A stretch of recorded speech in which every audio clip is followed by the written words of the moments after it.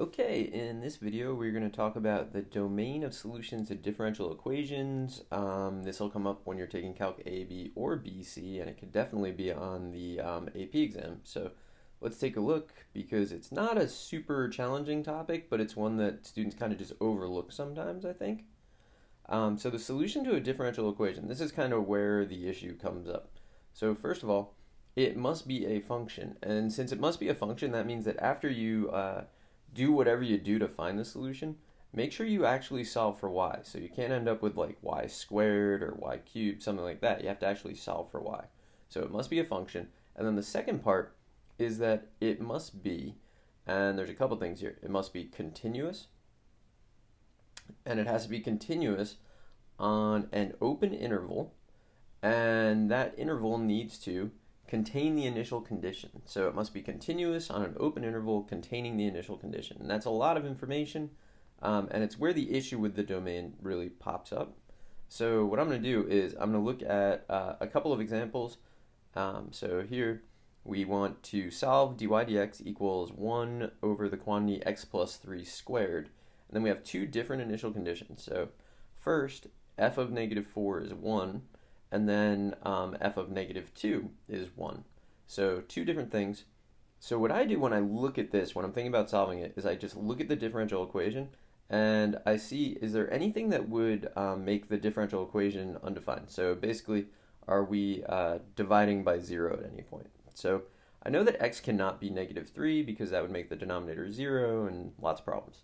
So that means that the domain of my solution, which needs to be continuous, is either going to be x is less than negative 3 or x is greater than negative 3, but it can't be both because I won't get a continuous solution if that happens. So that's what I approach the problem with now. So that's in the back of my mind as I solve.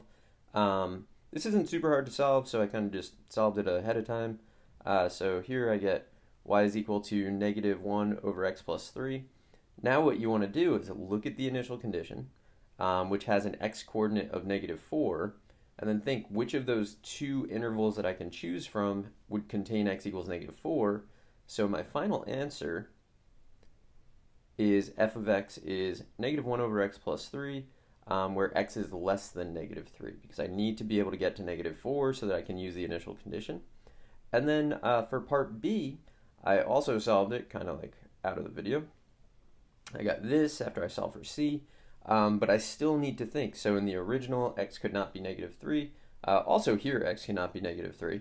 So I have to choose so that I can include negative 2. If I want to get to negative 2, I need x to be greater than negative 3. So my final answer for this is going to be 2 minus 1 over x plus 3, such that x is greater than negative 3.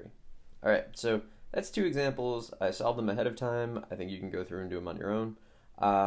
Now let's take a look at another thing. So here's an actual problem from an AP exam. So it was 2006 AB number 5, and it kind of ends up looking like this.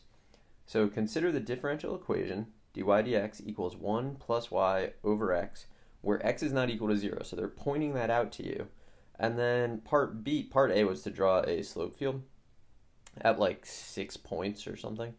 So for part B, it says find the particular solution, y equals f of x, to the differential equation. So find a particular solution just means solve the differential equation, with the initial condition, which means solve for C, f of negative 1 equals 1, and state its domain. Okay, so this is actually the first time I remember this really coming up on an AP exam. I don't know, like since the 90s, I guess.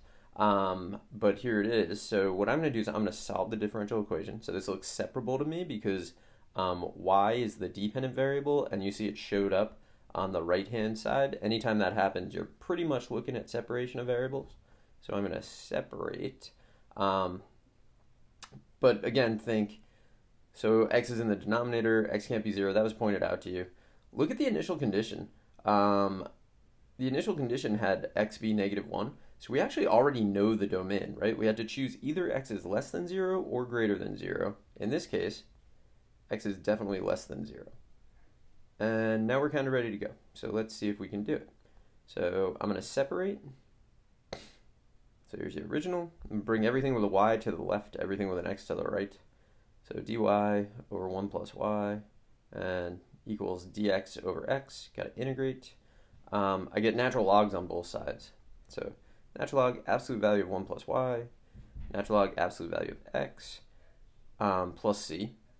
What I like to do is exponentiate before I solve for c, so I'm going to exponentiate, and there are other videos where I talk about this. This is going to go straight to 1 plus y equals c e to the natural log of the absolute value of x. I see the e to the natural log of blah, because e and natural log are inverses, so e to the natural log of blah is just whatever blah is. So this will simplify again to c to 1 plus y equals c times the absolute value of x. I'm going to let that c absorb the absolute value, right? It's really like c times positive x if x is greater than 0, c times negative x if x is less than 0. But since c is an arbitrary constant, I can actually just write it as 1 plus y equals c times x, like a new value of c, but it's still just an unknown arbitrary constant. I'm going to use the initial condition. So 1 plus 1 equals c times negative 1. So I know that c is negative 2. And that means that my solution is y equals negative 2x minus 1. But I have to make note again of this x is less than 0. So my domain is x is less than 0. All right, so that's where it would come up on the free response. On multiple choice, you can often use the initial condition and the concept of domain and range of the solution to eliminate like 2, 3, sometimes 4 of the choices. Well, I guess there's only 4 choices now, so 2 or 3 of the choices. But anyway, I hope you found this helpful, and good luck.